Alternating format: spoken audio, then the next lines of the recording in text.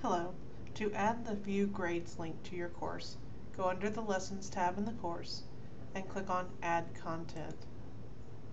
Scroll down and click on Add from Template near the bottom.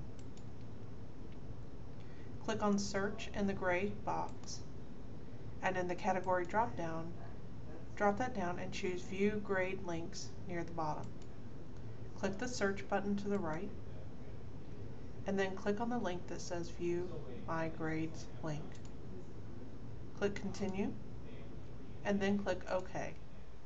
The View My Grades link will be added to your course, and then you can rearrange it to place it where you would like.